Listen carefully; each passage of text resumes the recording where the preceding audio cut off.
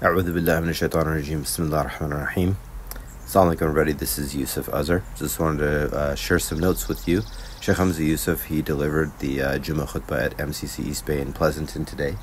And I took some notes. I thought they would be useful for you as well.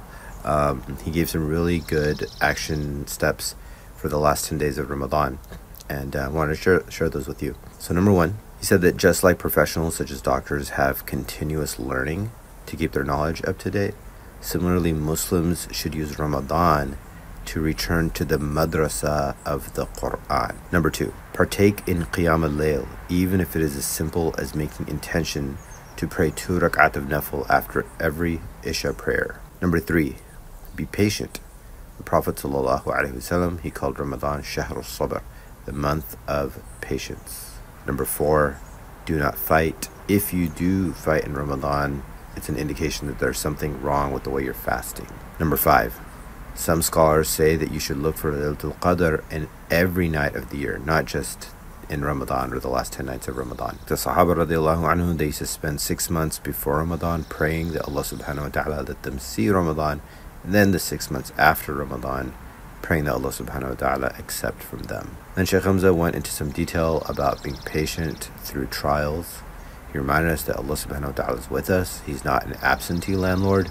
He didn't abandon us no matter how bad it looks. And we should understand that the rahmah, the mercy of the dunya, is that whatever difficulty we're going through in this life, it's still better than punishment in the akhirah. Our ummah resembles the ummah of Bani Israel, and they went through extreme trials and hardships under Fir'aun. So it's all about being patient through adversity and being grateful for blessings. And it's a very high maqam for a person. Some people can do this, that they have gratitude in adversity. He reminds us that the prophets, their tribulations were a means of elevation. For us, tribulations are usually a means of cleansing. Some people, they witness difficulty and then they start asking, where is God? But a better question is, where are you? Because we should know that Allah subhanahu wa ta'ala, He is always with us. And Shaykh Hamza also talked about Muslim attitudes. He reminded us that in the Quran, there's very specific categories for different types of non-Muslims. But when it comes to Muslims, Allah subhanahu wa ta'ala addresses us as one. So the Muslims should be united. In reality, unfortunately, what happens is we do the opposite. We create divisions amongst ourselves and fight amongst ourselves, but we treat the non-Muslims as a single entity, and unfortunately, we don't necessarily treat them in a very good way. When in reality, if there's non-Muslims who are good to us, we should be good to them. He also mentioned that anybody sowing divisiveness in the ummah now, he considers that person a shaitan. Then he gave us another tip, which was that we should pray for mercy, not justice. So we keep demanding justice. People are always talking about wanting justice, but we don't want it for ourselves. We want mercy for ourselves. No one stands on Arafah begging for justice. He also mentioned that we should look at how the Prophet ﷺ, how he treated non-Muslims, how Salahuddin al-Ayyubi, rahimahullah, how he treated the Crusaders. And in the past, when something would go wrong, Muslims would ask, what did we do? Alright, next tip, number 7. Get some portion of the last 10 nights of Ramadan. Do what you can.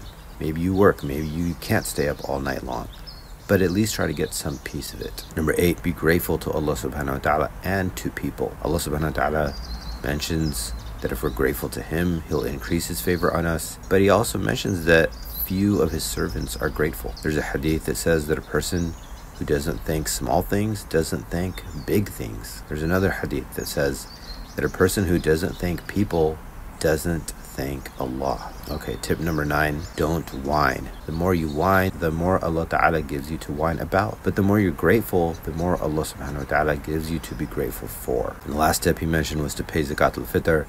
It's an important part of Ramadan, so make sure that you pay it on time. So those are the 10 tips I gathered from Shaykh Hamza Yusuf's khutbah today. I hope they were beneficial to you, and I appreciate it if you could let me know if this was beneficial or not, and let me know how I can improve. If you felt that this was useful, please do share it with other people who can benefit.